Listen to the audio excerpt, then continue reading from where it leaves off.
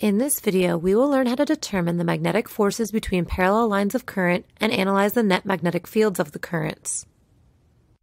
Before we do, we must refresh our memory about the magnetic field around a single line of current. In order to understand how to find the net magnetic field around more than one current-carrying wire, we must first understand how to draw in the magnetic field around a single current-carrying wire by doing the right-hand rule.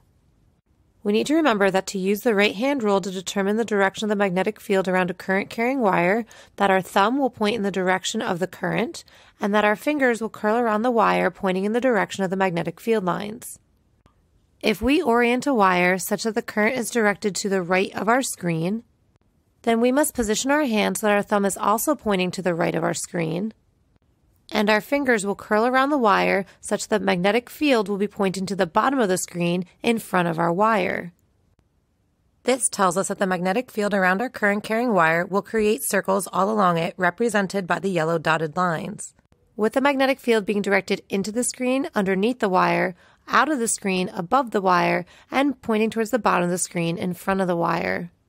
If we were to look at our wire in a different direction, such that the current was pointing into our screen, applying our right-hand rule with our thumb being directed into the screen and our fingers curling around the wire such that the magnetic fields make concentric circles that are clockwise around our current-carrying wire. Now that we've refreshed our memory on how to find the magnetic field around a current-carrying wire, let's determine how to find the net magnetic field around more than one wire. To determine the net magnetic field, we need to do vector addition based on the direction of the magnetic field due to each current-carrying wire at the chosen location. We need to do vector addition because our magnetic field is a vector. This means that the two magnetic fields due to the current-carrying wires with magnitudes B1 and B2 point in the same direction. We can add the magnitudes together. B1 plus B2 would be equal to our net magnetic field. If, however, our magnetic fields point in opposite directions, then we must subtract their magnitudes. B1 minus B2 will be equal to the net magnetic field. Recall from earlier when we said that a current-carrying wire directed into the screen will have a magnetic field with concentric circles that are directed clockwise around the wire. Now let's set up an identical current-carrying wire right next to it. We have drawn a second current-carrying wire to the right of the first current-carrying wire and represented the magnetic field with pink dotted lines. If we draw a horizontal line that goes through both the current-carrying wires, we can then analyze positions where the magnetic fields overlap to determine whether they are a larger net magnetic field or a smaller net magnetic field. Let's go through the labeled positions below, 1, 2, and 3, and determine whether we should add or subtract our fields. At position 1, both the yellow magnetic field and the pink magnetic field are pointing directly to the top of our screen. Therefore, they're in the same direction, which means that we will add the magnitudes of our fields. At position 2, the magnetic field in yellow is pointed to the bottom of the screen, and the magnetic field in pink is pointing to the top of our screen, which means they are pointing in opposite directions, so we should subtract the magnitudes. And finally, at position 3, both the yellow and pink magnetic fields will be pointing to the bottom of the screen, which means they are pointing in the same direction, so we will once again add the magnitudes. We can see that positions 1 and 3 will have larger net magnetic fields than position 2 as we added the individual fields at 1 and 3. To take it one step further, we can even say that the net magnetic field at position 3 is the largest. This is because position 3 is closer to the wire on the right side than position 1 is to the wire on the left side. And position 3 is also closer to the wire on the left side than position 1 is to the wire on the right side. If we remember that the magnetic field around a current-carrying wire B is equal to the magnetic permeability, mu, times the current in the wire I, divided by 2 pi times the distance from the wire R, then we would recognize that the position that's closest to the wire, or has the smallest R, will have the greatest magnetic field. Of the three positions, position 3 will have the largest net magnetic field, then position 1, and finally position 2 will have the smallest. Now let's look at the force per unit length between two parallel conducting wires. To determine the force per unit length, we need to recall two equations. First, the magnetic field around a current-carrying wire B is equal to the magnetic permeability, mu naught, times the current in the wire I, divided by 2 pi r, where r is the distance from the wire. The second equation is that the force on a current carrying wire F is equal to the current within the wire I times the length of the wire L times an external magnetic field B that the wire is placed in. To derive our expression for force per unit length, let's draw in an example of two wires. Our first wire will have a current I1 directed to the right of our screen with a length of L. Using the right-hand rule where our thumb will be directed to the right of our screen and our fingers will curl around our wire, we will see the magnetic field goes into the page on the bottom of the wire and comes out of the page on the top of the wire. We then place a second wire into the field with a current of I2 directed to the right of the screen and a length of L. If the distance between the two wires is d, let's calculate the force exerted on the second wire by the magnetic field generated by the first wire. We can begin with the equation for force on our wire. To get the equation in the right form, we need to divide both sides by L. Remember that the I is the current in the wire that we're looking for the force per unit length on. In this case, that would be I2. The magnetic field which applies a force to our second wire comes from current carrying wire 1, and we can find the strength of that by using our equation for the magnetic field around current carrying wire. The current is current I1, and the distance between our wires is d. Anytime we're trying to find the force per unit length that two parallel current carrying wires put on each other, we can use the equation mu naught I1 times I2 divided by 2 pi d. It doesn't matter which wire we're looking at, as you'll come up with the same equation.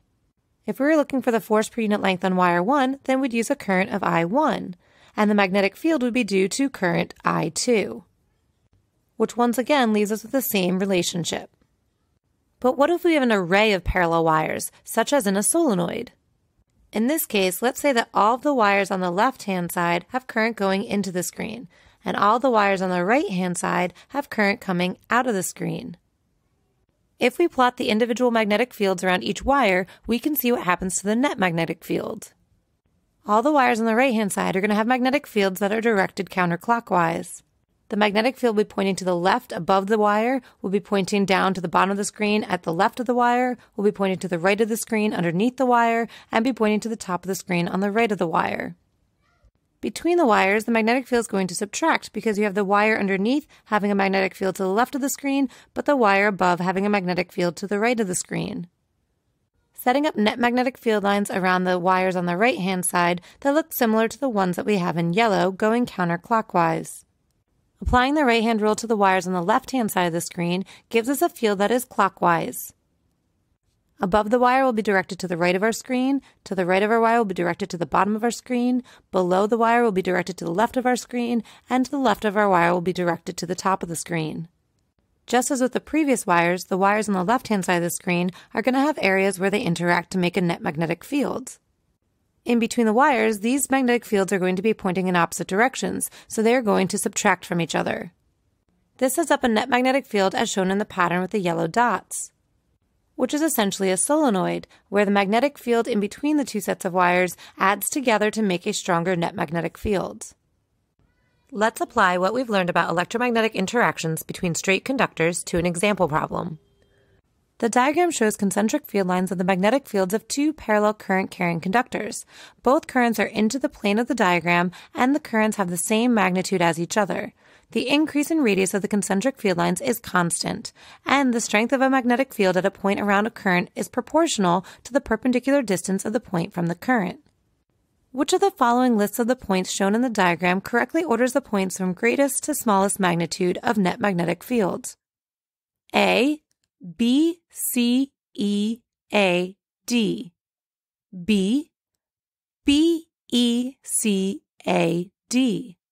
C, A, B, C, D, E. D, E, B, C, A, D. E, D, A, E, C, B. On the diagram, we see the two wires set up on the x-axis along with the 5 points from A to E. The dotted circles around each wire represent the magnetic fields. To determine which points are greater and smaller in magnitude of net magnetic fields, we need to remember two things. First, when we're finding the net magnetic field, we need to use vector addition. This means that if the magnetic field lines are pointing in the same direction at the same position, we will add the magnitudes together, and if they're pointing in the opposite direction of each other, we will subtract the magnitudes. Let's apply this to our diagram by using the right-hand rule. We need to remember that we can use the right-hand rule to find the direction of the magnetic field around a current-carrying wire, where our thumb will point in the direction of the current, and our fingers will curl around the wire to show the direction of the field lines.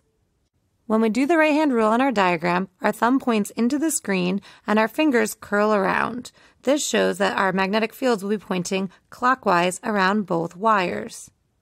We can use yellow to show the direction of the field around the right wire and pink to show the direction of the field around the left wire. Let's look how both fields are oriented at the 5 points on our x-axis.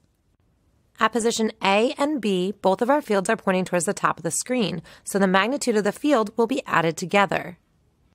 At position C and D, the field lines are pointing in opposite directions. Yellow is pointing to the top of the screen and pink is pointing to the bottom of the screen, so we would subtract the magnitudes. Both fields are pointing to the bottom of the screen at point E, which means that we will once again add the magnitudes together. Point D is in the middle of the wire, and since we know that the magnitude of the magnetic field is being subtracted at this position, we can say that the net magnetic field at D is 0. With the net magnetic field at point D being the smallest, we can eliminate any answer choices that don't have the last letter as D. This would be answer choices C and E. To differentiate between any of the other points, we need to remember the equation for the magnetic field around a current-carrying wire. The magnetic field B is equal to the magnetic permeability mu0 times the current in the wire I divided by 2 pi r, where r is the distance between the position and the wire. In this example, the current I of both wires is the same. Therefore, no matter where we are in our diagram, we will have the same current I, and our magnetic permeability mu0 is a constant, as well as 2 pi. Therefore, the magnetic field will be proportional to 1 over r. Looking at our answer choices, we might be able to solve our problem if the net magnetic field is greater at E than at B by starting to compare those 2 points. Let's label the wires 1 and 2 to differentiate them, with 1 being the left wire and 2 being the right wire. E is 1 radii, r, away from the closest wire, in this case wire 2, whereas B is just shy of 2 radii away from its closest wire, wire 1. Comparing the farther wires, E is approximately 4 radii away from its farthest wire, wire 1, where B is just shy of 5 radii away from its farther wire, wire 2. Point E is closer to the nearest wire as well as the farthest wire when compared to point B. And at both E and B, we would add the magnitude of the 2 magnetic fields together because they're pointing in the same direction. If we are adding the magnitudes together and E is closer, meaning a smaller r, there would be a bigger net magnetic field at E than there would be at B. With the net magnetic field at point E being larger than the net magnetic field at point B, our final answer will be choice D, that the magnitude from greatest to smallest of the net magnetic field is E, B, C, A, D. Let's summarize our lesson. Key points. Diagrams can be used to qualitatively determine the net magnetic field around 2 parallel conducting wires. To find the force per unit length that 2 parallel conductors put on each other, use F over L is equal to mu0 I1 I2 divided by 2 pi d. The net magnetic field of an array of parallel conducting wires can be found by analyzing the individual magnetic fields.